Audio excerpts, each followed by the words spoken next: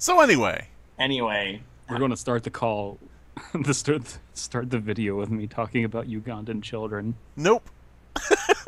okay, The good. video starts now. Okay. Hey everybody, here comes the welcome committee. Oh, look. Here comes the welcome Oh, committee. honk honk.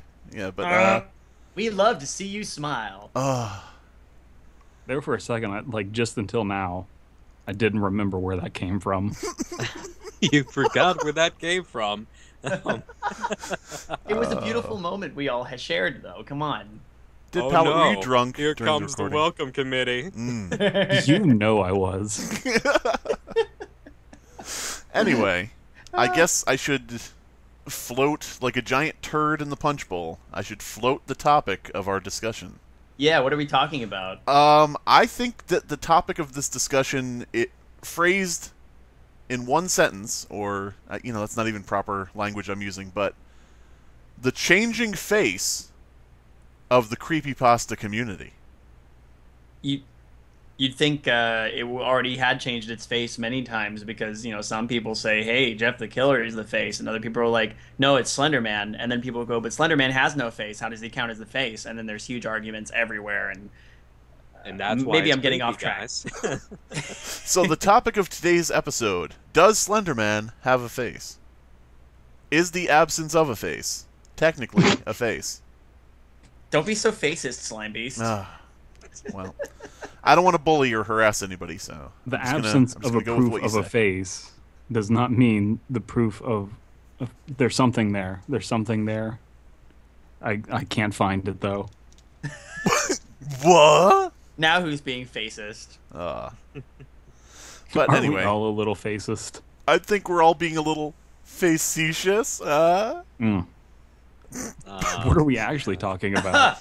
The changing face of the creepypasta community. The Okay. fact that it started out, copypasta, creepypasta, eventually, got picked up, and I don't want to summarize the entire thing because then, show over, but, I will. No, I'm just kidding. got picked up by, let's say, narration, spread to YouTube, audience got bigger, we've got movies and games, and it sort of is becoming something that's not kept in the bottle anymore, something that doesn't really ARG. belong where it originally was. And to the point of, I guess, recently with people, multiple people, and people forget this about the videos I made, multiple people trademarking the word, Right. And that's including that's William Castle Productions. Terry Castle, right? Yeah, I mean, supposedly that's suspended. I don't, I went to look it up, and the site was just returning like gibberish code. Uh-oh. Oh, you found normal porn for normal people. Yep. Okay. No. But yeah, I'll go ahead and add in this quip for anybody who is completely unaware of it. Creepypasta, like Slimebeast said here, does come from the term copypasta. Except it's copypasta that's creepy. What is copypasta? Well, it's just text that is copied and pasted. On niche communities like 4chan and Reddit and some other places, way back when this started, they used to call copy and paste text copypasta. Mm-hmm. And scary story formats of that became creepypasta. So creepy copypasta. Then when it started to bleed out into the mainstream, when it bled out onto YouTube and began to become its own thing, then it really turned into itself as creepypasta. And not many people know the origin of the name and understand how we came to get such a ridiculous name for a horror format. But that's where we are today, is that it started in very niche communities like 4chan and Reddit, certain aspects of Reddit, developed onto YouTube and other websites, and now we're at this point now where Hollywood is aware, they're looking, and they're speaking to the community. Mm-hmm. And to all the people from 4chan who just heard Nick say it started on 4chan and Reddit, direct your hate to Nick, not to this channel. All the 4chan users. Guys, you know that Well, Reddit stole it from you. Come on. That's the thing too, is it kind of evolved onto Reddit now, and then there was this new wave of creepypasta that kind of came up in that Reddit era, I guess you would say, where you get 1,000 vultures and pen pals and stuff like that. And that kind of And came no sleep. from no sleep and everything, as opposed to the X board and all these other things. And if you don't know what a copy pasta is, if you've ever seen Navy Marine copy pasta around of like, what the fuck did you just say to me, you little bitch? I'll have you know I graduated top of my class with the Navy. Like, that's copy pasta. And so the old love that. creepypastas used to be really short, like 2-paragraph things, and they would be pasted around pretty much verbatim. And now we're getting this evolution of it where they're expanding out and becoming more detailed, and we're getting all of these little intricate details. It's now becoming much more like a blog format than in the past when we had what some people call micropastas, where they were just really short to the point, had a real quick turn or a real quick twist to them. Right. So that evolution has been nice. That's been interesting. There's still merit to the old stuff, but now we have this new stuff, and now we're having a whole lot of these problems over the term, because the term is just in no way applicable anymore. I know Right. that you're very connected to the term creepypasta. I know that you have a special place Me? in your heart for it. Well, Are at you- least I do. Are you referring to my hate for the term? You have a very special place in your heart and or colon for the term creepypasta. The only reason he has a place in his colon is because he visited my place beforehand and then ate it up, and then now it's just resting inside him, waiting for the next step of the process. Ooh. And that's how creepypasta is created. When it comes out, Are we like Chin Chan now? Oh, I jeez. can't wait to poop that. Oh, God. Well, I was God. about to say, well, before we go too far, who are we to talk? I mean, like, who are the Welcome Committee? I think that might be good to establish what our connection is for the egregiously unaware out there who don't know who we are and why we feel like we have a say. Or, I mean, obviously we're just a bunch of fucking guys with opinions, Right. But we all feel very strongly about, it's, to some degree, the wider expanse of creepypasta as a genre. So, I mean, should we take a moment to, like, sort of introduce ourselves and talk about what we do as a committee? I mean, yeah, I think that if we went through and, each said maybe, why this topic is important to us, in addition to, as you say, introducing ourselves, etc. Yeah, that's kind of what I was thinking. Yeah. And then we can hit, we can hit various beat points throughout the discussion once we have this sort of framework established. All right, how about you start us off then, Who, me? David? Yeah, Yeah, all right, fair enough. Just all right, doxed so you. yes. You just talking doxed David him? now.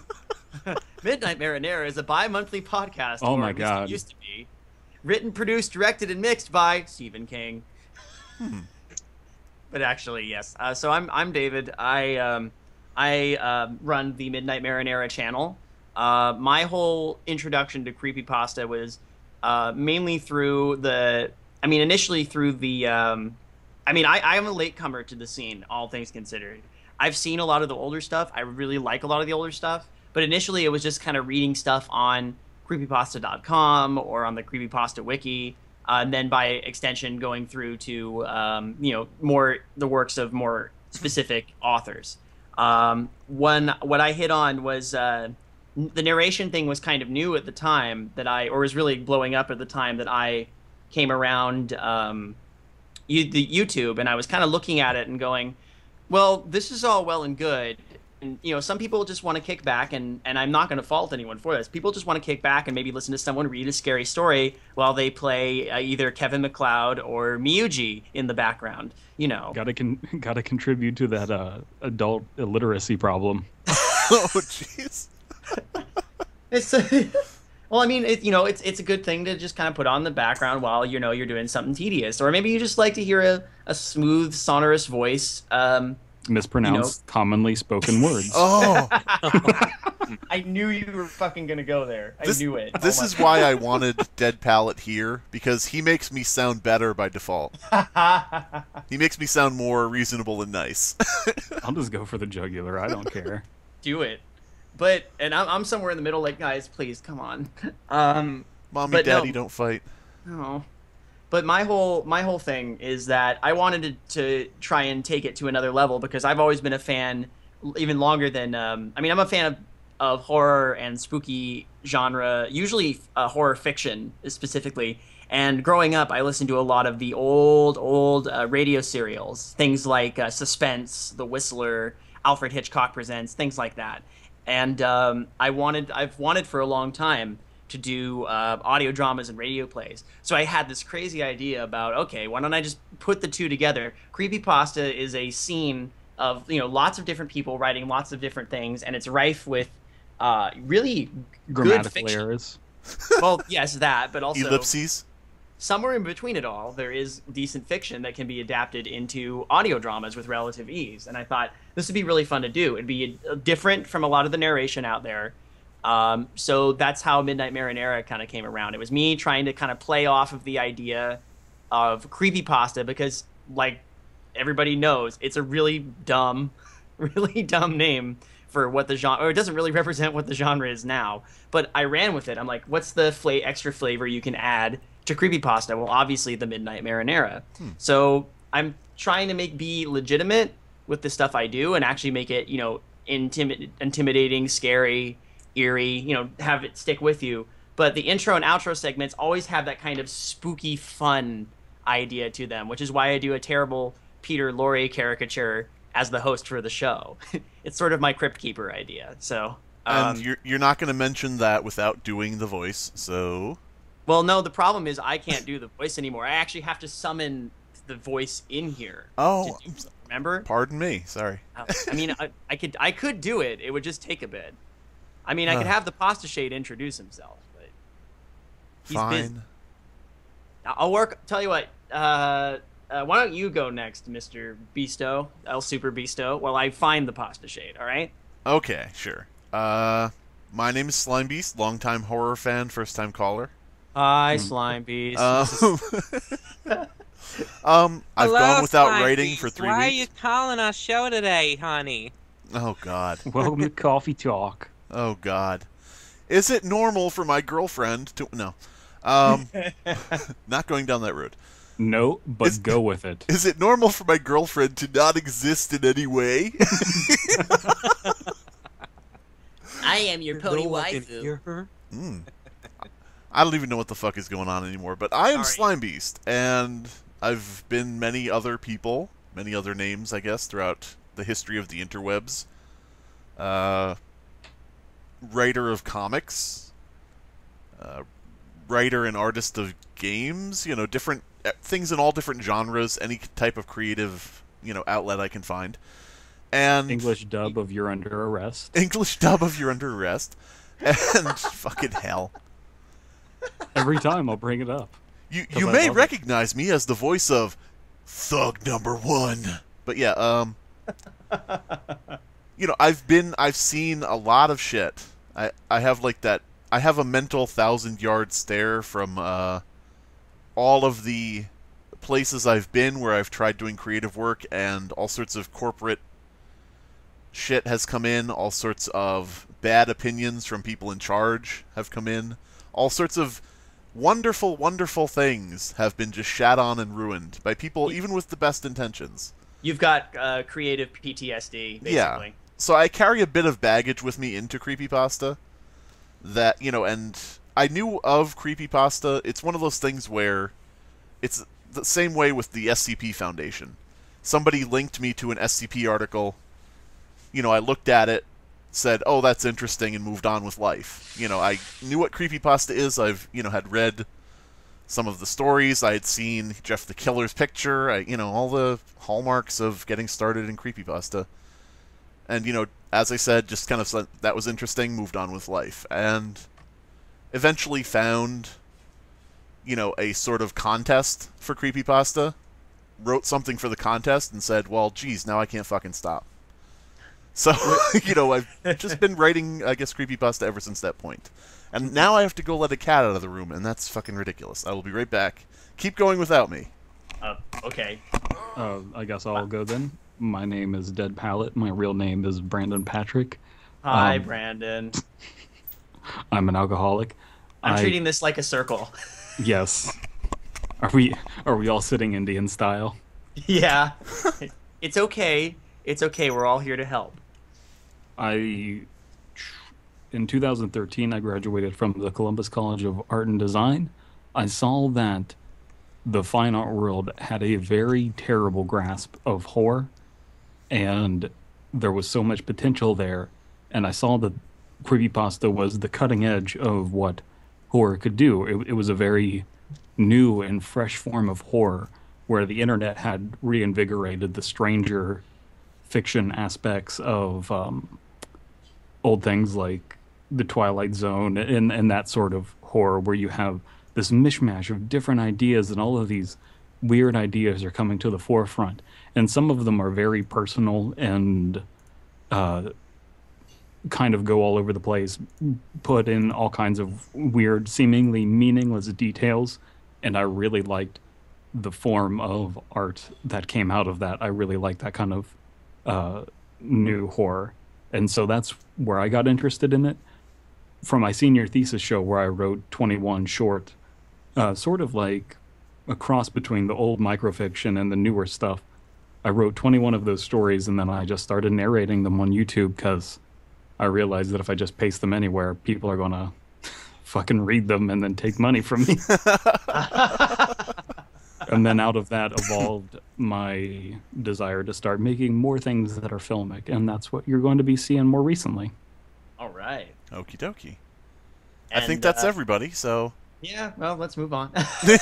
Oh, thank you. Oh. Hey, this is the real reason people want to come and see this is the Golden Boy over here. Oh, no. No, come on. No, people are here to discuss the state of a community of horror fiction and its future and its past and quite certainly its present. Exactly. Mm-hmm. But considering your very unique stance on internet horror, well, I'll let you do that. I'll let you introduce yourself to the masses here. All right. I am Nick Nocturne of the Nightmind channel on YouTube. Hi, Nick. Hello. I cover all sorts of horror and dark media, mystery, suspense, terror, you name it. I'm gonna cover it. I just haven't gotten around to it yet.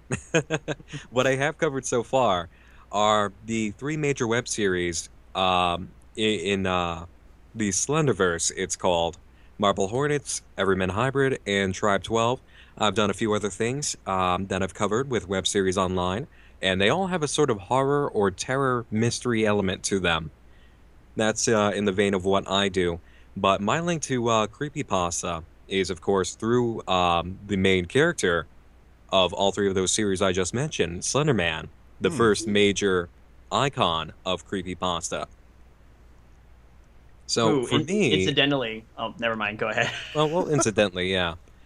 But for me, being someone who's into the horror scene, into the mystery scene, all of that good stuff, I love finding the grassroots of where these things begin and where new creative endeavors start. And Creepypasta is really the place where that is happening. It's where people can just write something up and submit it, and there's a community around it that circulates, that reads it, that gets inspired off each other. They come up with great new ideas. And whenever there's a breeding bed for something like that, I love to find it and just try and blow it up and get it around there. So you basically blow try it to up blow and up... get it around there. Yep. You try to blow up beds where people breed. Yes. That was the impression I got. You've got one shot. I'm here to blow up beds where people breed. Okay, well, you can either, sleep on the floor. I don't really have a blow-up bed, but I do have, 5 blow-up dolls. I could, lay them together, and that'd be some padding. Oh, man. Put a blanket over them.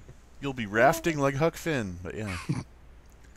I will explain, just because I don't know when this is going to hit compared to the Undercooked Analysis episode, but we've basically dubbed ourselves at this point the Welcome Committee thanks to a certain creepypasta we all read and we're basically in stitches laughing at, because for all all the nice things we say over here, we all readily admit there is a lot of chaff you have to dig through if you're going to find the good stuff, such as the if you want to know the true origin of our name, the Welcome Committee, look for Undercooked Analysis take on Ronald McDonald House. Now I have to release this first so that the anticipation builds to figure out. Yes, you do. Yeah. Yes, you do. Well, you have a habit of getting these things out there faster than me. So I make my videos like Dead Palette makes the creepypasta in his colon. So that's how I make videos. So. That explains the smell. But I should say, I just wanted to clarify one thing after we all have introduced ourselves. For anybody out there who is not sure what side of the fence they fall on, and maybe is swayed sort of by, sycophantic fandom, I will say that David has been kissed by Markiplier. So true. Maybe you should throw in with him as the person you listen to. So. That bastard Markiplier, God bless him. But yeah. Anyway, yeah, that's another story for another time. Never mind. So I guess my thought should we do the rest of this in a old Jewish lady accent? All of us. Oh, Oh you my mean God. like this? The entire time. Yeah, the entire time. Dead Palette, what have you been doing with your tuchus? I don't think it's apropos to be talking about anybody's tuchus in here. They've heard worse. They've all heard worse. Take My care of your own old elderly tuchus. Jewish woman smokes a lot, but yeah. Anyway, I think this is gonna die. Let's let it die, and let's Yeah. just move on, please. let's let it die. Okay, it's dead. Anyway, It was from the beginning. yeah, if you're watching this on YouTube, I have absolutely no standards left, and I uploaded it anyway. But yeah, I guess what would we would need to discuss, or maybe would want to discuss, would be, I mean, we've covered the fact that where creepypasta started and how we got to the point where it reached YouTube. Yeah. And I guess I really, and this is just, this may be an incredibly bad idea, but I sort of want to discuss, like, the ramifications of stuff like that. And, that's where you get into the dangerous territory of making statements about your belief of whether something has been good or bad for a fandom or a community, where Right. people are going to disagree and flame you in the comments. But So- that's the thing. We're not necessarily, like, the reason we're here is we're not necessarily here to debate. We want to engage. We want to create dialogue. Right. That's the thing that's important here. Dialogue is important. Right. Because, I mean, it would be argued that the spreading of creepypasta to, far and wide to anyone who will listen, of course is a good thing, but it brings with it, the thorn, the things that maybe you don't see behind the scenes of, people maybe getting, you do have channels where, and this is, pretty much true of anything where something is copied and pasted even. You do get channels where, there's no reference to where the hell you got it. Right. There's no reference to, if there is a reference to where you got it, there's, just the least amount of trouble you could go to. Here's a link to the Creepypasta wiki, goodbye. The barest minimum. You don't even mention the author's name. Right. You don't give the author credit. At the very least, you just go. You at the very least, you slap up a link and go like, "Boom! I found this one day. It was lols." Yeah, I mean, I guess my point would be, it's a very good thing to get something spread out far and wide, but there is a problem, I think, with the fact that it is the bare minimum of effort put in, in various ways, probably on the majority of, narrations. That would just be my personal opinion, and, I feel Well, like, it sort of doesn't represent the best face of creepypasta to, have somebody say, oh, here's a link to a creepypasta video, and the, video is, when I first went to work at such and such, I did this, that, and the other thing. Pardon me. Anyway, when I first went to work, oh, I already read that. Anyway. You know what I mean? I kind of feel like, there's a certain almost level of respect that certain people don't give work. I don't know. That just might be I'm going to me. interject and say it's not even really about respect.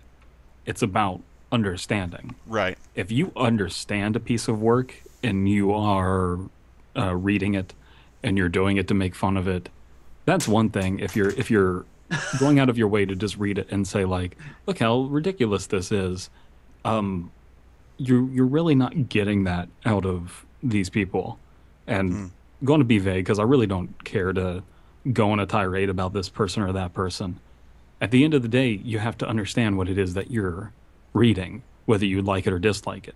I've read things on my channel where there are aspects of them that I don't like, but I find these other parts redeemable. And what that is could be called just creepypasta narration. I did it as a fan because I understood the work and I cared about it. It wasn't about building up an ego for myself.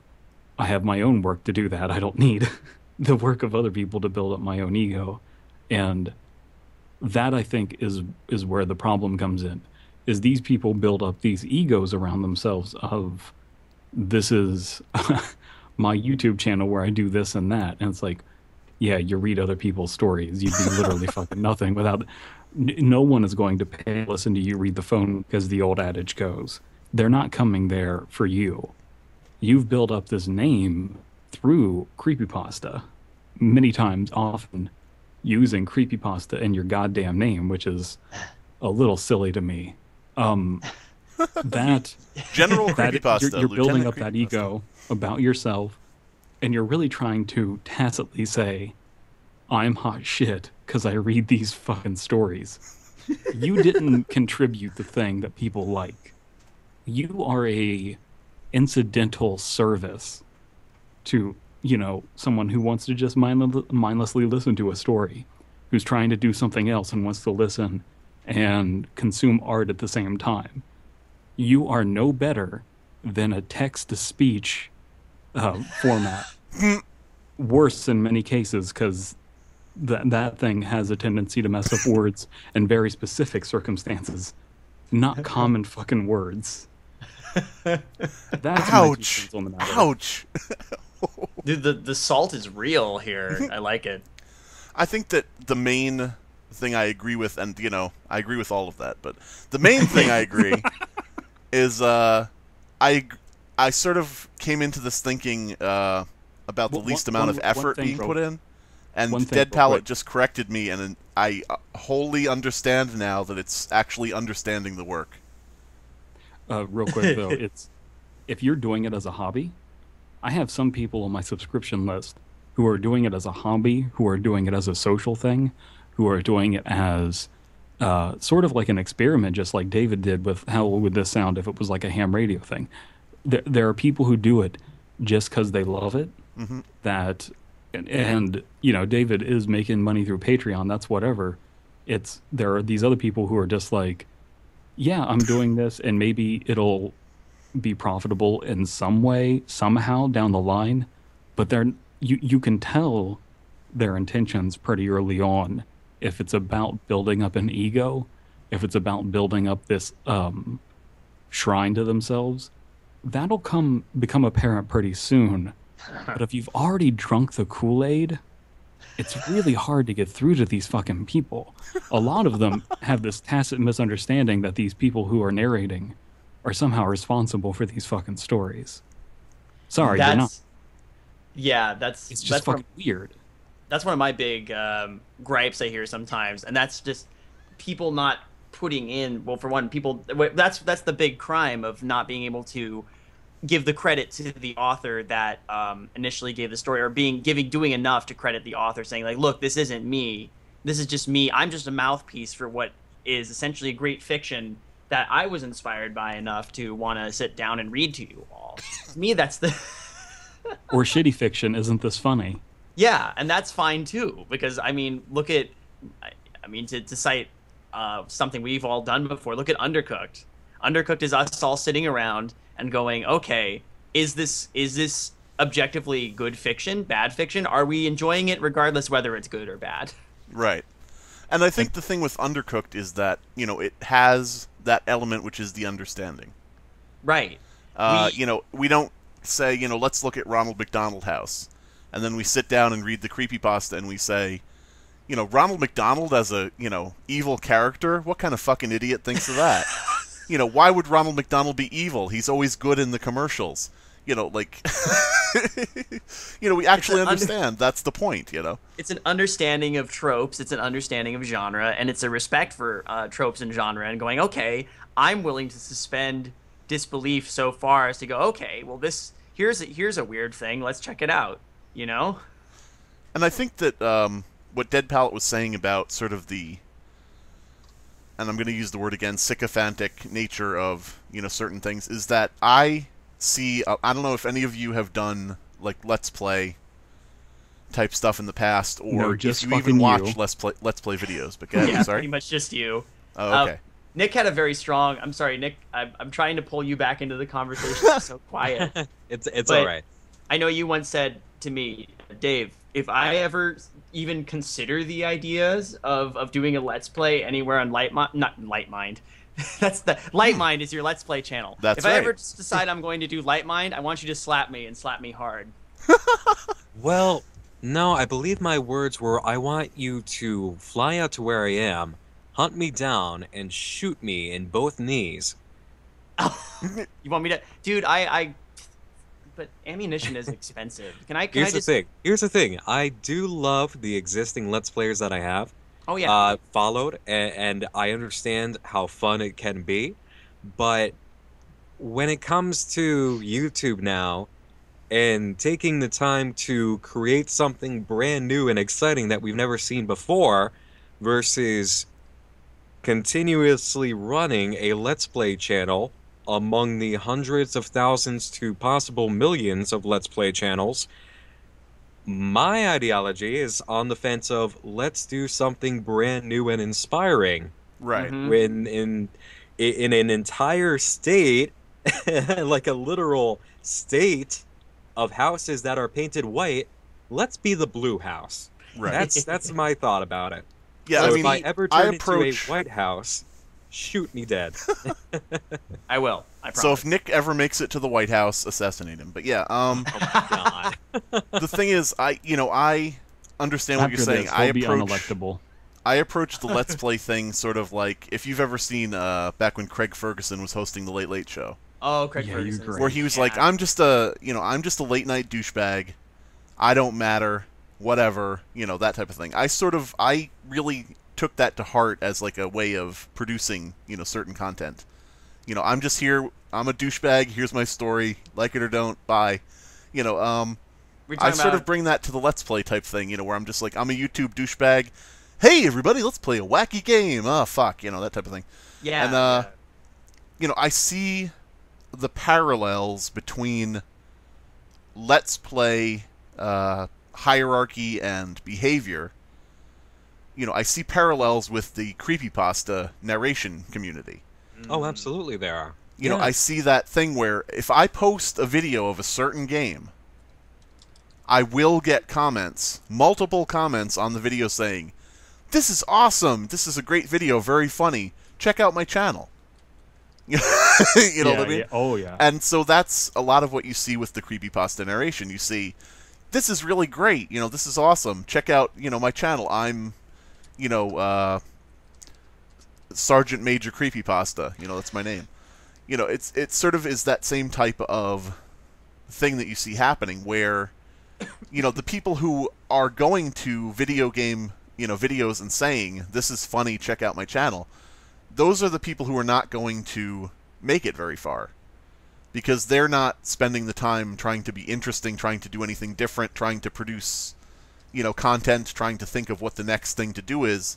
They're stuck in the old way of, this is, before YouTube. They're stuck in the old way of, going up to a celebrity and saying, I really love your work. By the way, here's my script, I mean, it's sort of like this old style of doing things, and, I think that there are the people who rise to the top, whether you hate or like their content, PewDiePie, Markiplier, people like that. There are people who rise to the top of it because they can consistently keep going and generate interest.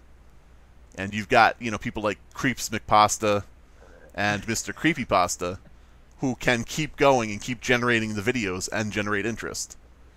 And then you've got, then you've got down the ladder, the people who are, doing well, people who are doing not so well, but you get that sort of cult of personality where if you ever go to like a stream with like Markiplier in it, like a live stream, the chat is just going to be lit up with, a scroll whizzing past like the fucking Roadrunner of everybody going, notice me, notice me, notice me, notice me, check out my channel, I'd love to play with you sometime. So it's like, I see that parallel of, people going into the whole ordeal not with a love of playing games, not with an understanding of how games work, and not with an understanding of what's funny, when you're playing a game, but with the purpose of making money and getting famous playing games. And I think that you get that same thing with Creepypasta, where it's not the love of the Creepypasta. People can enjoy it. People can like to play a game. It doesn't necessarily mean they have the love, understanding, and dedication to play games for the rest of their foreseeable future, which is what you need to grow a channel to the size where you're making money. I don't think that a lot of people have that love of Creepypasta to eat, live, and breathe and shit Creepypasta, for the rest of their time that they're going to need to grow their channel to something, where it's worthwhile. So, I don't know. That's just my, viewing of the similarities between the two cultures, I guess. Going into it thinking, I'm going to start a YouTube channel and I'm going to get famous is not, that's not the way to respect or understand the content you're producing. I think when you look at people... I can personally say that there is a certain YouTube phenomenon of the boomtown. Recently on Tumblr, I posted something about because I do cover web series, and I've started by covering major Slenderman web series. I made a post after discovering the entire line of just how many Slenderman web series there are out there. And I got a little upset, and I did not choose my words carefully in, portraying what my true intent for the post was. But in essence, I said outright to anybody who's thinking of creating a web series now, please do not use... I did not say please. I'm not going to lie about that. I was way more passionate than that. I said, don't use Slenderman. Slenderman is done. Yeah. And the reason for that was because I had actually looked around and I saw the Boomtown.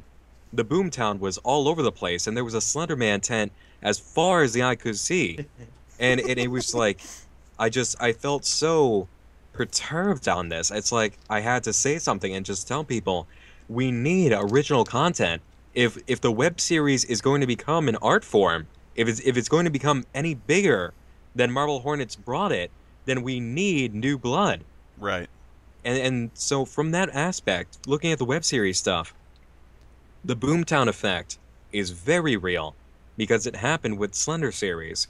There was a Slender series boom. It started with Marble Hornets, Everyman Hybrid, and Tribe 12, and then from there it rippled out, and now we have an entire city of them.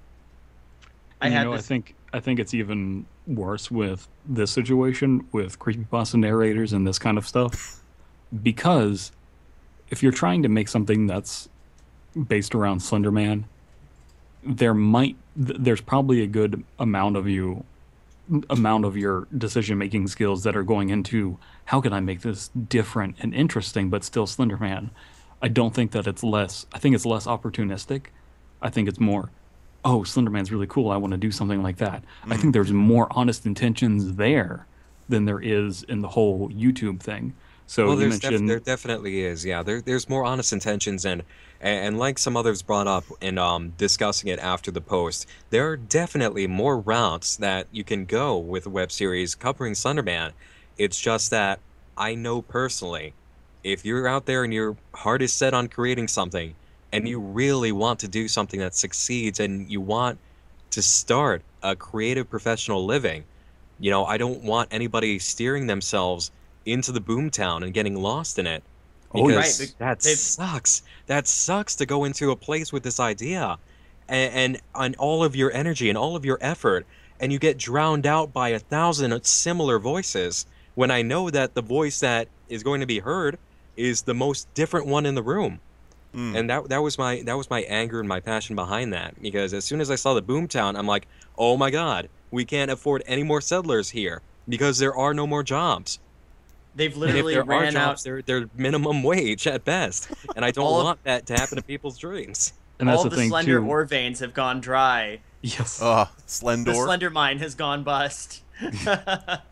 And that's the thing too with you mentioned PewDiePie. I've never actually watched any of his videos. I don't care to.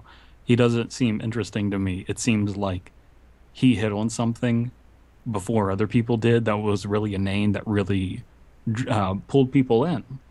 And I think he kind of got grandfathered into his position, and we have all of these other people who are jealous that they didn't get grandfathered into that position. And I think that that's the whole thing with Creepypasta too, is you have this person who has been grandfathered into this position, not out of skill, not out of love or dedication to the genre, but he was the first person to do it, even if he did it really terribly. And so he had all of this leeway to build up this channel and all of these sycophants. And so I think that's why he's in the position that he is in Mr. Creepypasta. I don't think it's through. I was wondering if you were going to name him, but yeah. Oh, I'm not. I was thinking then, here comes the connection to the narration community. In three, Yeah. two. I'm not the kind of pussy to say like, oh, people in the community have been blah blah blah. It's like, no, I'm gonna say the motherfucker's name. Come on, I'm not. That's just ridiculous. Yeah, I wish that, and I'll just digress a little bit, and then I'll shut Go up. for but, it. I wish have that 2 cents. on the internet in general, we could disagree about things or say what we think about somebody without this immediate thing of you fucking hate somebody and you want to rip their eyes out. Right. I don't know if Dead Palette wants to rip out Mr. Creepypasta's eyes. No, I'm just annoyed with him. Yeah, I mean, that's the thing, I would assume that the two of them could have an actual conversation. There's this, thing on the internet where it's just immediately, it's like the block culture. You disagree with me, blocked. You disagree with this person or how they do things, you hate them and you're garbage and you're trying to bully and harass and kill them, You are the scum of the earth. You shouldn't exist. You fucking waste of human space. That whole mentality. Everything's Make a been joke extreme. and you have an agenda. Yeah. God, ain't Make that- art. You that is definitely the have an agenda. fucking truth. You make a joke, you have an agenda. Truer words have never been spoken. No, I don't hate him. I think that I can say a bunch of terrible things about him. Right. I think he's a coward. Mm. I think he is very full of himself. I think he's very foolish. I don't think he's respectful, and I don't think he understands thing one about creepypasta. I don't think he's a bad person. I think he's an idiot. There's a huge Anyway. difference. Now, that being said, I wanted to raise a point here too, because we had already kind of talked about, obviously the readability of certain stories, and certain stories have been read over and over again, and people want to read, stuff. And to me, the difference between people who, are just in it because it's the trendy thing to do, and the people who want to read it because they generally offer stuff is, it comes back to understanding and respecting the work. And to me, the few the few reader types that I actually listen to and enjoy are the ones who I can tell are people who, and they're usually smaller channels, but they're the people who I can tell have picked up and read a story because they like the story, because they enjoy the story and they want to share it. I have I mean, building off the Mr. Creepypasta thing, sometimes I wonder if when he got his start, because I don't know that much about the guy, when he got his start, if he was reading stories that he saw that he enjoyed. I don't know. It's possible. I'm sure he did. And the thing is, now it's just because of what he does. And look, I'm the kind of person who's willing to give a lot of people the benefit of the doubt. And I'm not saying this forgives any or differs from anyone else's opinion or whatever, and it probably does. But it could be that thing where it's like, well, you know what? He's not doing it because he loves doing it anymore. It's a business. It's a thing that he's doing, and regardless how shady that business is, he's just kind of just flatly reading stories at this point. They're probably not fiction he actually enjoys, and I know this because I feel like I've heard the few times Because he couldn't I've listened possibly to enjoy your story. Oh, jeez. Wow. You know what? Fuck you. Here's the here's the thing. I've listened to a few of his works, including the one of mine that he actually read, and the difference being there's like the stories that he actually seems to like, you can kind of tell he actually likes them because he puts marginally more effort into being like, oh, and here's the person who wrote this, and here's where you can find it. And also here's like you can see like there's a different tone to the narration of the story. There's a different sort of aspect. I think there's a degree of dick sucking there, though. My question kind of goes a little bit with that. The ones where you heard that he went out of his way to plug somebody, was that Vincent Vinacava? Because Okay, it good was point. 100% of the time. Okay, well, good point. How dare you? By the way, I should have mentioned this earlier. I did invite Vincent to join the call, way earlier. More than enough time to. And I did invite through different messages on different services. I did invite various people who have given us shit and are, sort of on the other, I'm sorry. side of the fence. And I'm sorry, us? Absolutely none of them have gotten back to me. So. You used the word us. Hold on a second there, Buster. Oh. Fine. Well, I mean, I was referring to Dead Palette myself, but okay. Really, at the end of the day. At the end of the day, it's really you guys. I mean, come on. The ones who are going to stick our necks out to be dicks. Yeah. Me and Nick are cinnamon rolls. True. I mean, I just don't want, I don't want there to be that assumption from anybody who may still be listening at this point and hasn't tuned out that, this is like, let's get together and have our echo chamber. It's that thing of, it goes back to what I said about with Dead Palette, where on the internet, the minute you say something, immediately you must hate that person. I very rarely ever get any response from anybody, when I try to talk to somebody in private. People always do that thing where they're like, you should have contacted this person in private. Well, yeah, I do that, and they don't respond. Who recently did that to you? Who recently didn't respond to me? Who said in public, oh, you could have contacted me, and then in public, and then privately. It's like, well, I did. I should have realized immediately that you were leading me, but yeah. I knew this was going to come up. Yeah, I mean, with Vincent Cava, who I did invite, as I said, I invited to the call, and different supporters of his position, invited them to the call. No response, of course, but. And here's the thing too. Someone I think it was your comments. I'm not sure. I think it was your comments, not the comments on his video. Someone said if he was just like, yeah, I'm doing it for selfish reasons, really, I'd have no problem with him. It's like, well, that was honest. Oh, whatever. That's true. That is honest. It was just like the fact that you're doubling down and really trying to defend this position as you're this angel trying to save Creepypasta is just absurd. It doesn't make any goddamn sense. The one piercing arrow, I am kind of the outsider in this entire conversation. My connection to Creepypasta as it stands right now with everything that I've done is light at best, and I will admit that.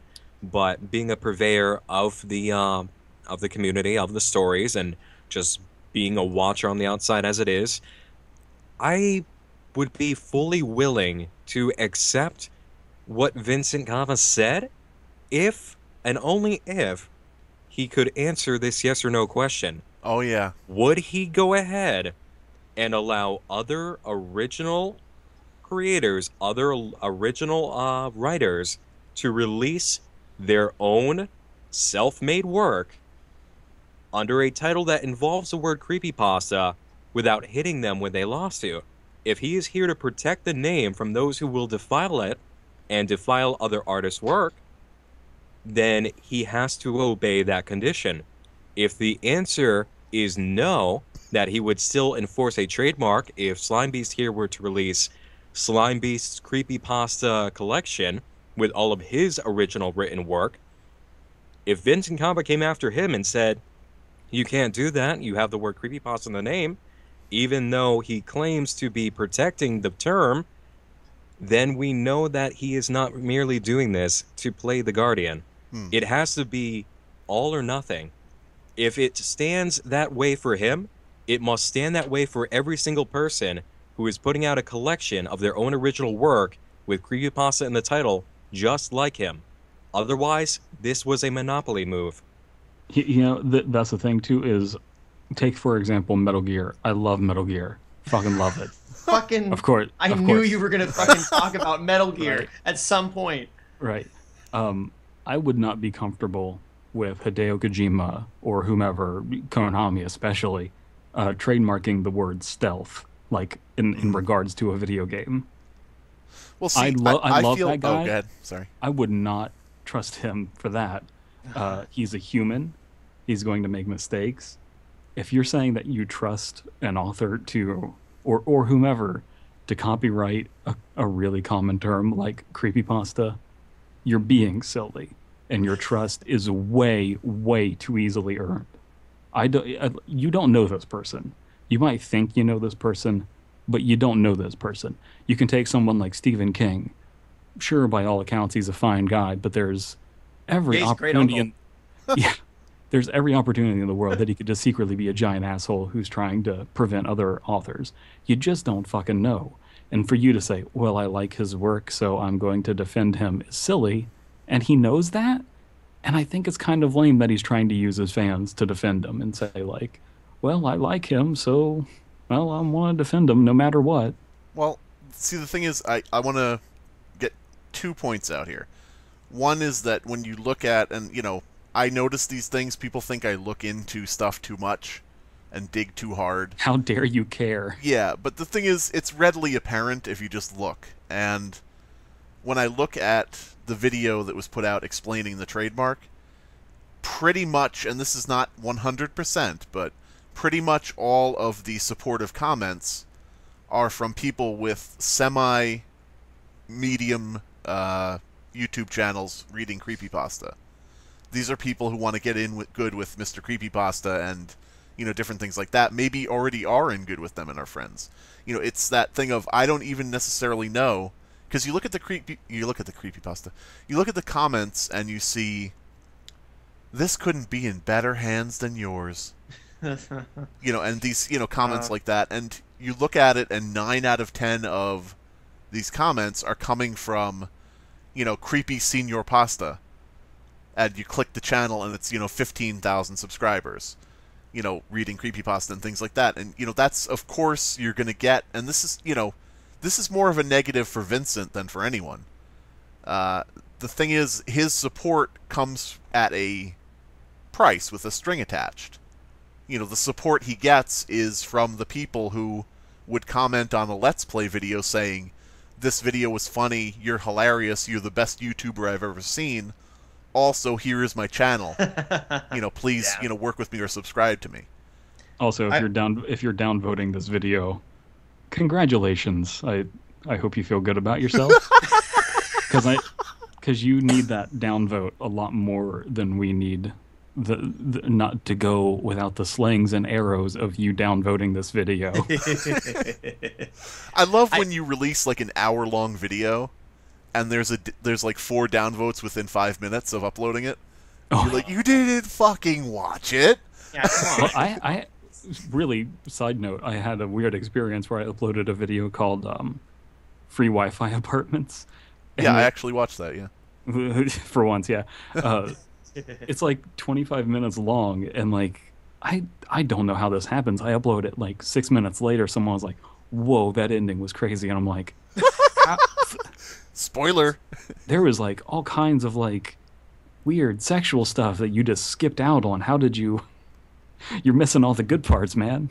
Yeah, I'm like, gee, I think I'll listen to this one, you know. I've heard some of your videos, you know, admittedly, because I'm just going to be honest. You know, I watched this one, and I'm like, I'm going to watch this one, you know, I'm going to sit back and relax and watch this one. And there's Dead Palette saying, you know, I fingered myself, and I'm like, oh, okay, awesome. This is the one I chose, but I wanted to do You to have quickly chosen say what? wisely. You have chosen wisely. Yes. But I Sorry, wanted go to ahead. circle back to what Nick said before, and I wanted to essentially translate his high-minded comments more down to my level, because I know some people are going to have a little bit of trouble keeping to what he actually said. I would also like a chance to address the elephant in the room at some point, Okay. being the whole creepypasta trademark thing. Right. But we'll get back to that. Go ahead. I just wanted to say that, what Nick said is true, and I know that there are going to be some people who either, well, through whatever their impairment will, not get some of that. The thing is, there is no problem with people releasing creepypasta. There is no problem, and there can be no problem with people releasing their stories. What Nick is talking about, and what I'm talking about, and I think what we're all talking about, is it would be nice if Vincent could come out with a statement as to whether he would care if people use creepypasta in the title of what they're producing. Yeah, I Yes, think that's but if I could sum it up in one statement, it's that if Vincent Vinacava will not allow other authors to publish their own original work under their own name using the term creepypasta in the title without threat of being sued by him, then he is lying about Right. his guardian position. If he can't give the same authority to Slimebeast that he's going to be using for his own work, using this guardian position, then he's not being a guardian. He trademarked it to own the name so that he alone could wield authority over it. For those of you who are hoping for Everyman Hybrid Easter eggs, yes, Nick has just confirmed that Vincent V. Cava is playing the Guardian in Habit's play. Oh, wow. But yeah, I mean, it doesn't even have to be me, or because I know, as I said, I have to sort of translate for the stupid people. The thing is, it doesn't have to be me. If someone who has completely not even heard about anything that's been going on, Joe Bob Jr. the Third, writes his book of short stories and puts out on Amazon his book and just calls it Creepypasta. And then below that, the stories of Billy Joe Bob Jr. the Third. The question is, would that be allowed to stay, or would the trademark be enforced against Billy Bob Joe Bob Jr. the Third, or whatever I called him, and having Amazon remove the book because of the title, saying Creepypasta? It's not even just, it's not for me, it's not personal for me. I don't plan to release a book, ever. It's that thing of, and this is something, Nick actually suggested this, and I'm glad he did, because now we can call back to it. He said that I should tweet at Vincent Cava, asking him if he can swear that he won't enforce the trademark on anyone who isn't plagiarizing or doing something wrong. Doing something wrong to that extent. And as usual, no response. This has been like 24 hours, Granted, 24 hours isn't a lot in certain circumstances, but he has the time to do all the other stuff explaining everything, but can't or won't or hasn't come out to say, yes, anybody can use creepypasta in their title. I will never enforce it. Slow down. I mean, it takes some time to get around to things. I mean, it's he's had the trademark for a year and he hasn't gone after those plagiarists, so it's going to take a while for him to get back to you, Slimebeast. That's true. I think that's that's the only thing that really has me believing that this could be the case. It's just that without that yes or no of whether or not he would allow Billy Joe Bob to write his own published original work with the word creepypasta in the title and not go after him legally and say, you can't use that, that's my trademark. If he can't do that, then we know that his position is not as pure as he's claiming. Well, Exactly. I think we already know that there's something shady going on. What? We don't know exactly. We don't Right. know exactly what his intentions are. that, Why And didn't he I- tell I- people that he was doing this for this exact reason That's when what I he was took getting the to. trademark? Yeah, that actually leads me to the point I was going to make, because for people who are listening who might be, who are listening and trying to be open-minded here, look, I want to point out from my perspective, I have nothing against Vincent Cava, and I'm willing to give some benefit of the doubt here, but you gotta. That makes 4 of us. Yeah, that makes 4 of us. Is that Right. there's like I said, I have such a tenuous connection to Creepypasta that there's nobody that I Right. can either hate or love or favor in any form. It's just that this is the way that I'm seeing things, and from the standing point that I have to call it like it is. Right, and you got to understand too. What people got to understand is that the reason we are all suspicious about this is because he has had this as people who don't have any particular opinion of this gentleman. We just know here's the name of someone who has this exposition in the creepypasta sort of community, if you want to call it that, who now owns this trademark and has owned it for a while and hasn't Right. said anything about it until recently, when a combination of this fallout from the Fine brothers and a little bit of now, and keep in mind, the information about the trademark was all public information. You just had to do some Entirely digging. private. Get out now. No, it was, and I was sitting in for a lot of the, like, I was, as that we were trying to find out, okay, so who owns the trademark? And of course we learned that, I mean, it's not just Vincent Cava who has a registered trademark for the term creepypasta in a certain medium. They also got, as was mentioned a little earlier, Terry Castle of Right. William Castle Productions. Now, and that's covering more of the like TV and movie spectrum. That's actually what could affect YouTube. That is actually That's- what could yeah. affect YouTube. And but the it thing has- is, If I anybody think to be that. Oh, completely go ahead. disgusted at, it would be William Castle, that entire production company, because from what we can see right now, what I read, they are looking to trademark the name in any media format, broadcast, over the internet, or otherwise. Right. And that's not something that we can just let happen here. Yeah, And we can't fall back on the down. we can't fall back on the explanation that That Vincent came up with. trademarked it to prevent that because Now he this is a stated company that he that is didn't know showing- they were doing that. So Community suddenly owning this trademark, and it's like, what are you doing? Right. What are you planning? it's sort of the difference between like you and your friends. Let's say this group of 4 people right here. In this Yes. call, we invent We're something friends? together. Ugh. And, we come up with an entirely new genre of art, okay? Let's call it. I don't know. Never forget it. Let's call it. Butt Ash. nuggets.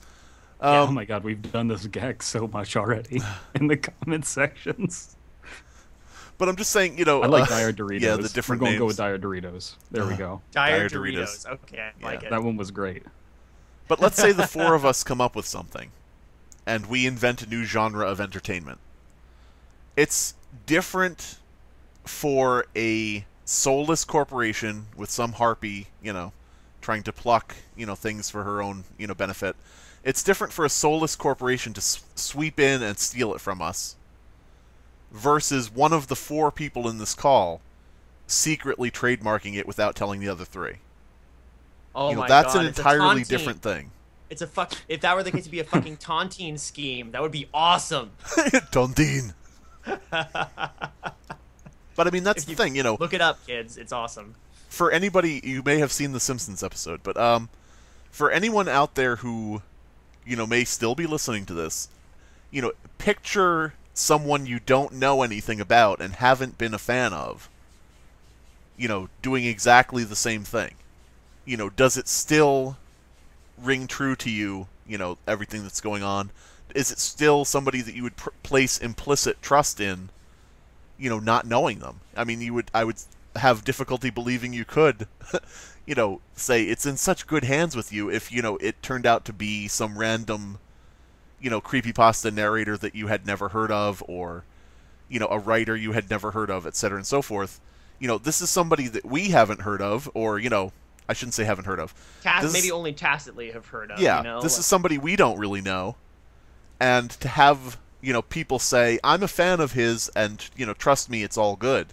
that doesn't that doesn't do much for us. Yeah, again, I wanna stress this. We have nothing against Vincent Cava. We Right. are just suspicious and protective of the genre, and we want to make sure that whoever is gonna trademark again, and for another thing, I mean, he can make that argument about, oh, I do this to protect it because I see this trend of common words being trademarked. But this is a genre, and also that trend is still a relatively new one. And again, this was a while ago. This was almost a year ago, or Right. at least a year ago. And what honestly still bothers me is the fact that he did that and then didn't say anything until now, when it seems like his hand was forced. Exactly. You know? It's also like the reason the Fine Brothers backed down was because of two things. It wasn't just the view count, the subscriber count dropping. It was also legal pressure. There was a lawyer or multiple lawyers on Reddit who organized and said, we can contest this thing. And that's like the next day, that's when they backed down. If you really want to put the screws to somebody who's trying to trademark Creepypasta, that's how you would do it, is by saying, look at this asshole. And clearly these people have the bully pulpit to do just that. To get together and say, hey, Mr. Creepypasta, have you seen this asshole who's trying to copyright Creepypasta? Can you make a video about it? Can you email all your friends, as you're clearly doing right now? Right. You have that connection to do that, and you have that bully pulpit to do that. If you were trying to prevent plagiarism, if you were trying to prevent someone from trademarking this when you don't own it, then the way you do that isn't by trademarking it yourself. That's just silly. You don't own it. It's like, well, I got to copyright that. I got to trademark this because someone else might try and trademark it who doesn't own it. It's like, well, you don't own it either. Somebody's going to steal this loaf of bread. I better take it. Yeah. The thing is, and this is speaking personally, and we're in a casual conversation here. Exactly. Speaking personally, the involvement of Mr. Creepypasta, to me, solidifies a certain element of sketchiness. Yeah. Just based on my own personal experiences. And I don't think Mr. Creepypasta understands that he's sketchy, Right. but he totally is. Well, see, that's the thing. And this is part of what I say about me bringing the baggage from the comic industry, the baggage from, games industries. This baggage that I bring with me is either obscuring my vision or it's helping me see clearly. Because Mr. Creepypasta is every editor, every, writer in comics, every game idea man who posts on a forum or posts, emails you to contact you and says, I have this great idea. And you're like, what's this great idea? And they're like, well, my great idea is to produce something really good. Can you come up with that? And that's, come up with something really awesome. And you say, like this, and they go, that's really great, but perhaps a little more awesome. And you're like working your ass off, and they're like, thank you very much. Oh, by the way, I no longer have the revenue to produce this. It's like, I see that so much as the sketchy sort of... I'm sorry, go ahead. I think the other three of us are thinking it needs to be about 20% cooler. Oh, man. Just me? No, Just me, I okay. No. Well, maybe. Look it up. Look it up, kids. This is a fact. Look it up. Don't look it up. It's a show for adults. For adult men.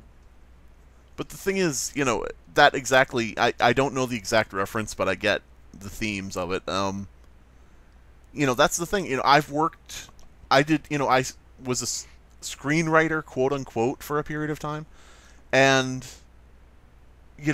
worked under somebody who wanted to produce his own movie, told me to write a horror script.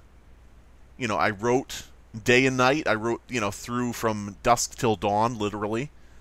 And, handed in the script. I'm sorry? You wrote From Dusk Till Dawn? Ah, God damn it. But I wrote all through the Who's night. the plagiarist now? Ah, damn it. But, the thing is, I wrote this shit for this guy, based on his specifications of what he wanted, and what I got back was, it's too scary. Can you make it less scary?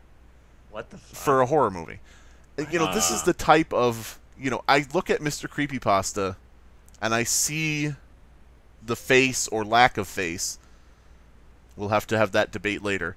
Of all the different people I've seen in every other form of media who have this really great idea, and the idea is to be successful. And that's the idea. Entirely. You confront the person by saying, stories actually belong to people, they're not all public domain. And their answer is, what? No, of course they're public domain, they're posted on the internet.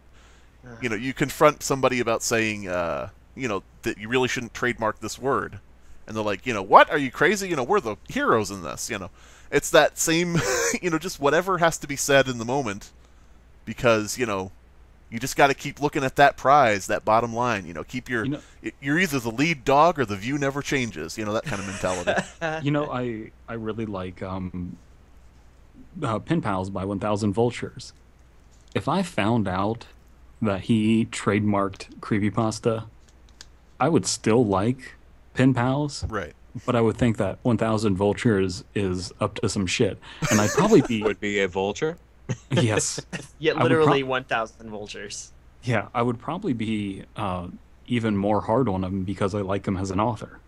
Mm-hmm. I think we're being nice with this guy because we don't really know him that well. Right. Yeah, that's the thing, and it's the blinders or lack thereof effect in some ways too, because we only have so much information because we are not terribly familiar with all of Vincent's stuff, and I understand a lot of people really like his work, and that's great, but it's a thing where you shouldn't let the work of an author, blind you to some of the author's actions, especially if they're a little weird, So we're just calling that into question. I would be very... Here's a really good concrete example. On the flip side of that, I really like Been Drowned. You shouldn't have done that, whatever you want to call that. I really love that. Majora's the Mask. haunted Majora's Mask thing.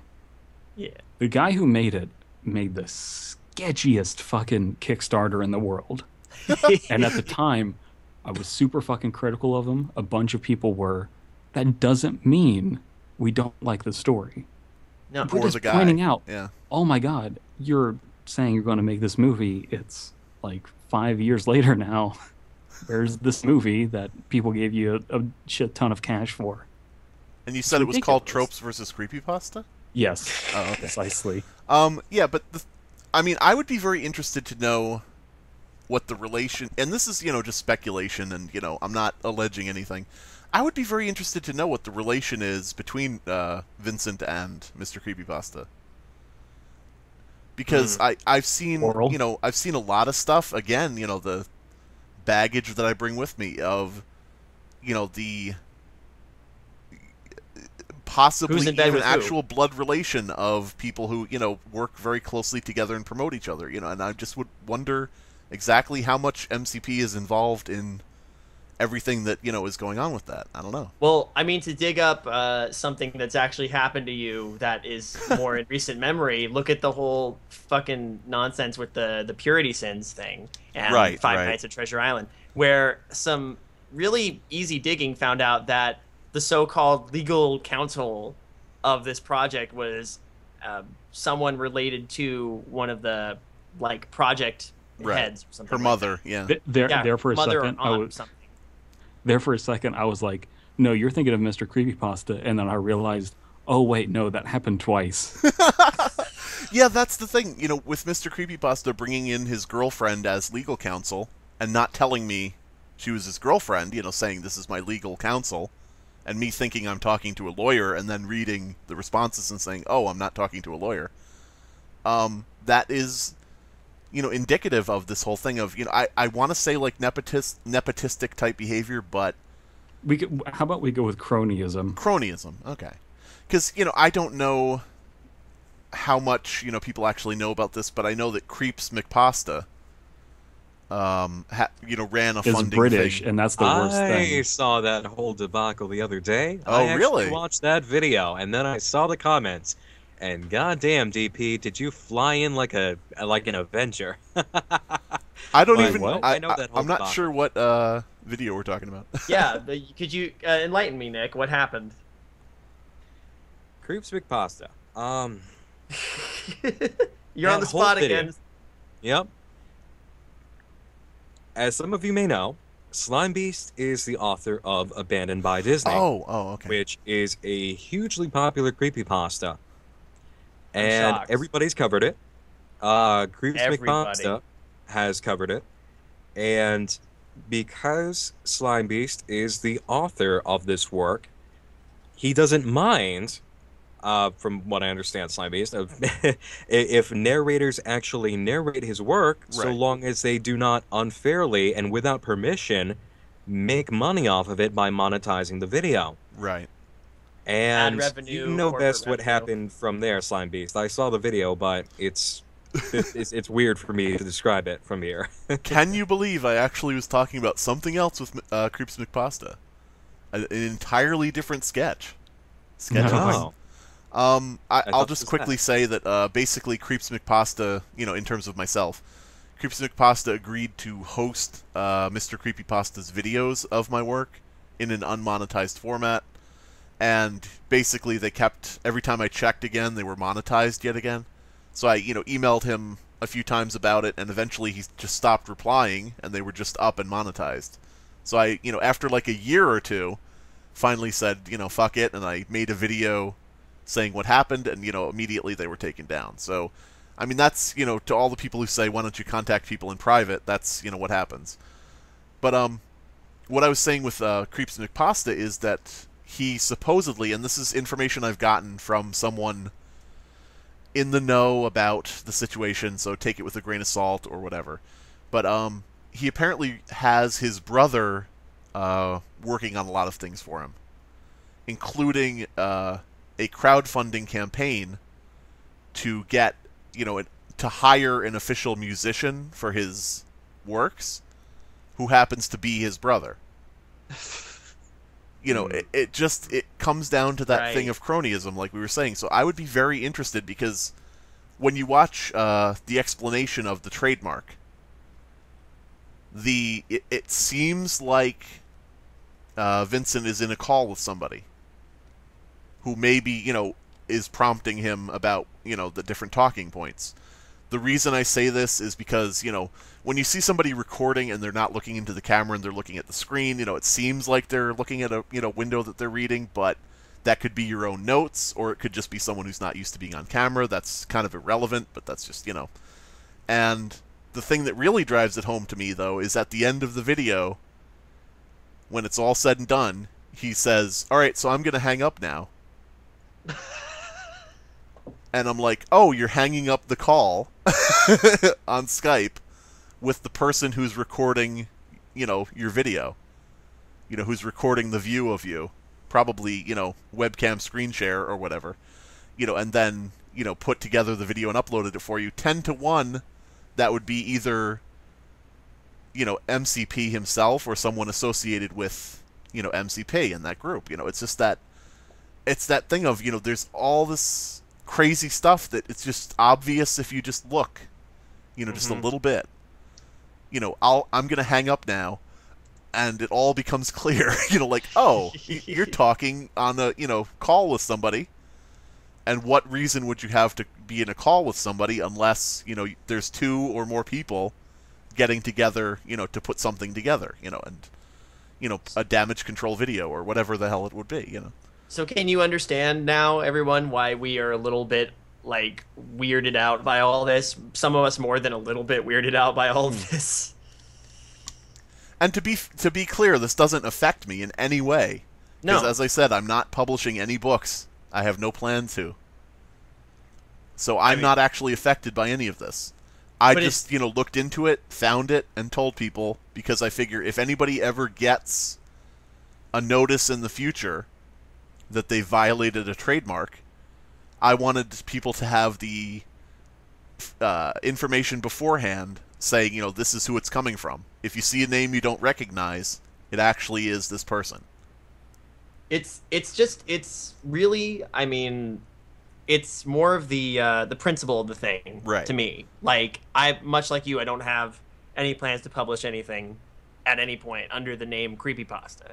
But again, it's just the principle of the thing to me, because again, this is a genre that I care about. It's a genre you certainly care about. Dead Palette cares about, and I mean, Nightmind, Nick over there, you care about it too. I'm sure you do. I know you do. No, Yeah. I don't. Senpai. Oh, Nick, what did you say that? Kohai.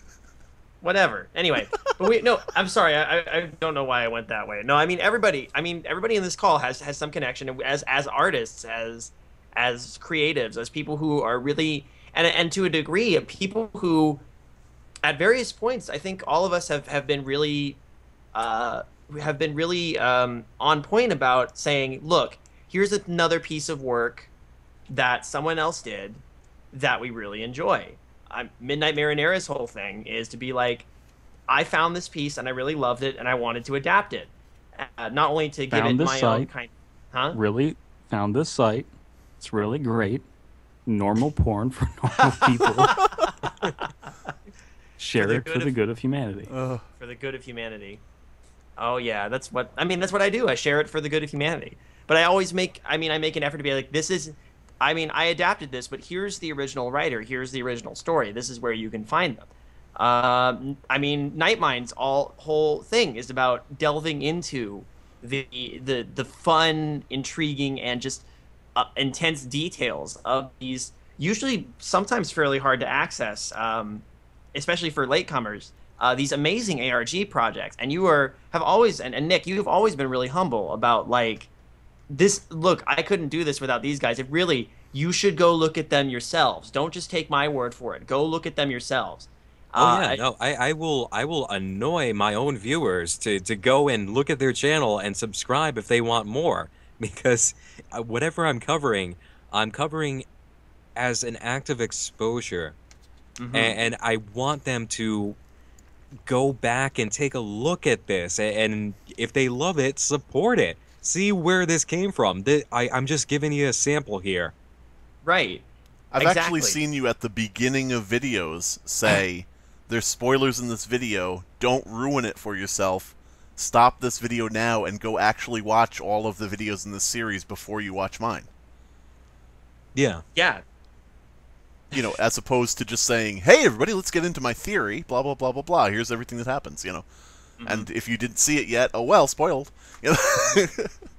Because you want people to actually enjoy it and actually experience it. Right. Yeah, right. Because I don't want the creators to get burned. You know, anything that I cover is because I found this awesome thing. I want you guys to see this awesome thing.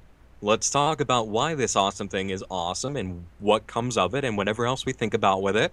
And now go to their place or their site or their channel and subscribe or follow or just check them out. Support this new creation. That's the bottom line is Nightmind is a horror channel dedicated to the growth of horror as an entire genre in whatever medium or media it takes. Support creators creating creative creations. Basically. And not to to leave anybody out here. I mean, Dead Palette has done his collections where he will you'll go and you'll do your own takes on certain shorter stories, usually all packed together with kind of an overarching kind of sub theme to them. And at the end, you're always very careful about saying these stories are by these people. You give it your own spin, you give it your own artistic touch, but ultimately you're still sharing the works of other people that you respect, and you make sure to acknowledge that here are the people who wrote these things.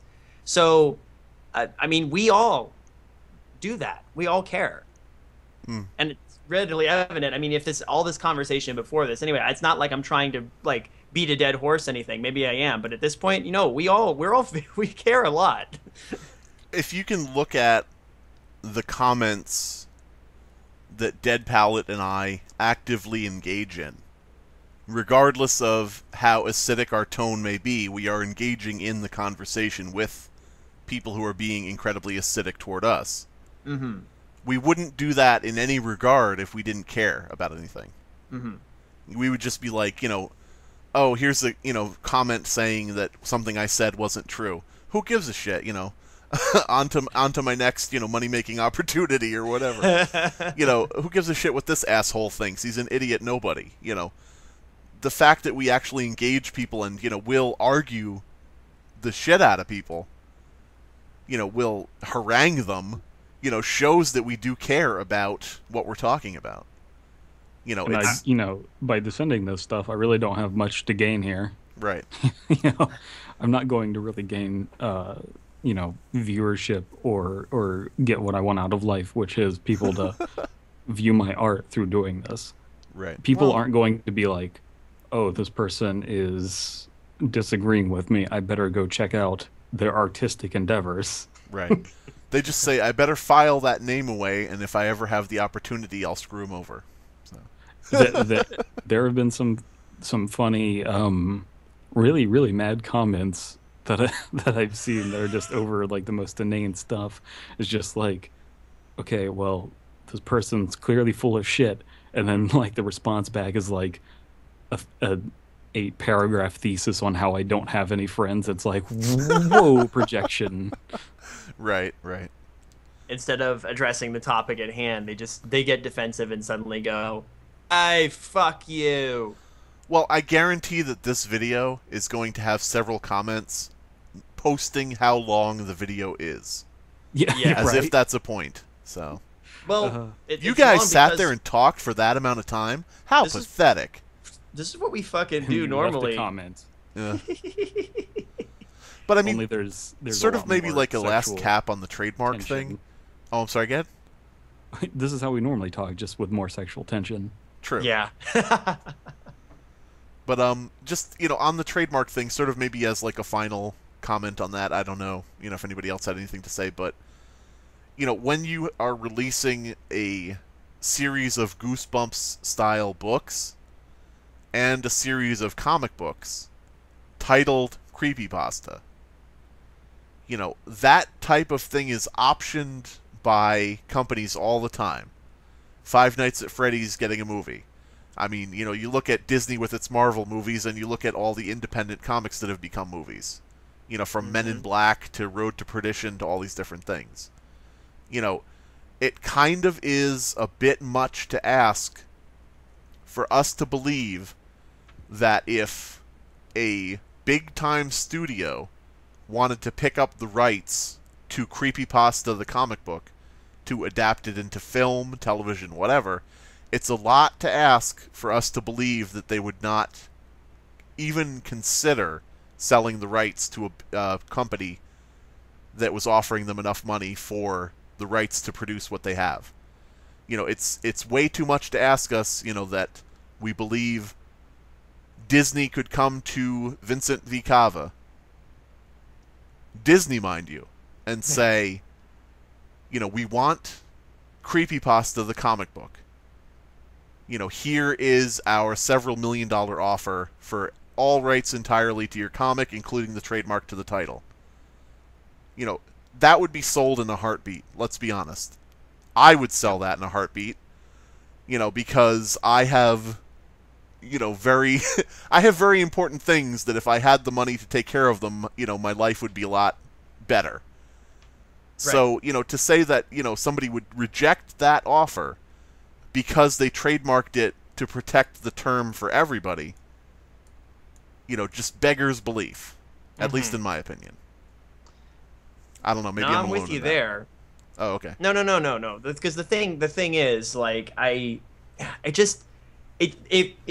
he had been straight up about it from the get-go, if he had bought the rights and then immediately said, here's why I bought them and here's what I'm doing with them, I would have been like, oh, okay. Sure, it's a little weird, but all right. But it's the finger of suspicion is firmly pointed, though, because it's been quiet for so long. Right. And it's only now that it's become more public knowledge, and again, in the face of what happened to the Fine Bros and that whole thing about the React thing, that that he's trying to explain himself. that's where the suspicion comes in. That's where that's why I'm with you on that in my mind. I mean, I'm definitely it's a possibility that can definitely be entertained for sure. And you're also dealing with right now. There's a controversy over Slenderman potentially being in American Horror Show or whatever. Oh No, geez, really? Rumor denied. Rumor denied. Came up and then was denied by the actual official FX like Thank 2 days later. goodness. But that's the thing, though, is when that happened, there were a bunch of people who said, "Oh, that's great," who are morons, and then there were a bunch of people who are just like, "Oh man, you're just cheapening this guy on every front." Right. That was my thought. I It's mean, just this horror character means nothing anymore if it's, being pasted in here. the thing with American Horror Story that jumped to my mind was that American Horror Story is very much like you look it up and it is often slotted under erotic thriller. And I think to myself, oh God, Slender Man in that. No. His thin, prehensile white penis, but yeah. Those tentacles, man.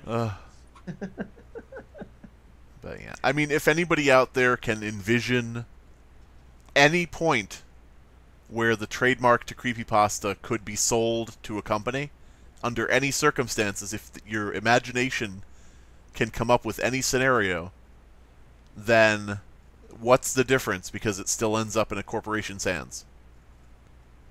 And we don't want that. Yeah. I mean, if you can imagine Vincent selling the trademark for $20 million, let's make it an incredibly crazy amount. If you can imagine that, yeah, he probably would do that, what's the difference then between that and the company having trademarked it in the first place? I'd see him doing it for 2,000. I don't know this guy. Why should I trust him? And why True. should you trust him? Not you guys. I mean, anyone listening. Why? Right. Why would you trust? I just don't have that trust. Maybe Mr. I'm just more Creepypasta skeptical. wouldn't be close friends with someone who was dishonest. That's why. I mean, that literally is probably why. Because he writes good stories and he knows Mr. Creepypasta. That is the entire list of what you could say about why you would trust somebody. That's the entire list of what we know about this person. So. Oh boy.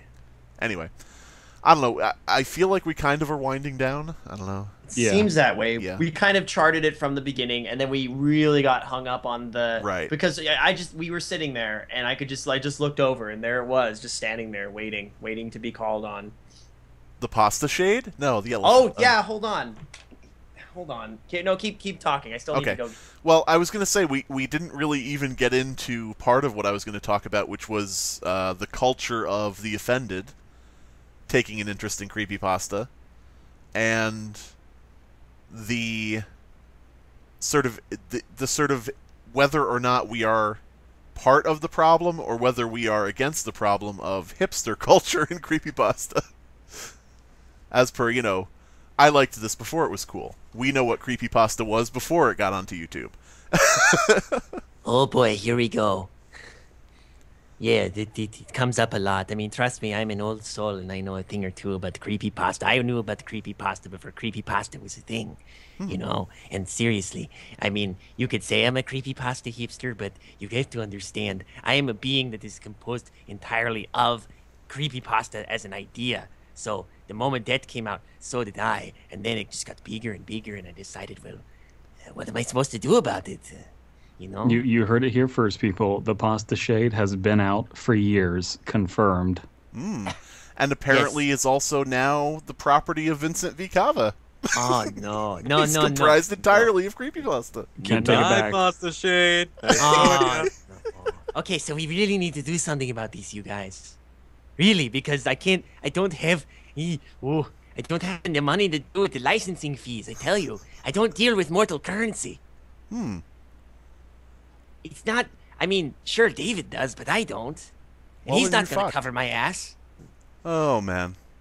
I feel like we So didn't we get gotta- to address the point. I feel like we didn't address the point though about the hipster thing.